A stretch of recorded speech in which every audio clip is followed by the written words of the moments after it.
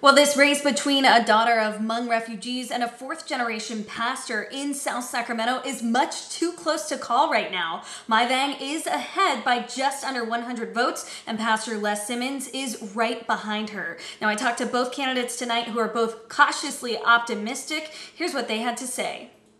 Mai Vang, a 35-year-old daughter of Hmong refugees, the oldest of 16 siblings, who sits on the Sacramento City Unified School Board and is also a native to South Sacramento, is currently leading the race by only about 100 votes as of the last drop of data at 10 tonight. I'm nervous, but I'm super excited because we have historic turnout in District 8.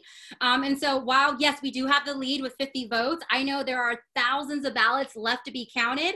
I knew it's going to be a close race. That's the reason why our hashtag is Heart and Hustle, and we have to do everything we can to get across the finish line. Her challenger, Pastor Les Simmons, is a 42-year-old fourth-generation pastor at the South Sacramento Christian Center. He was also on the founding coalition of the Simmons Community Center, and he's been well known for his social justice work across the community. He's trailing Vang by that tight number of votes. My camp is energized. We've been energized since day one. We've been on the ground. We've been, pushing for a win. I think we're a long ways away from seeing all the ballots being counted. But, my first initial response was, it is what we have expected, a very close race.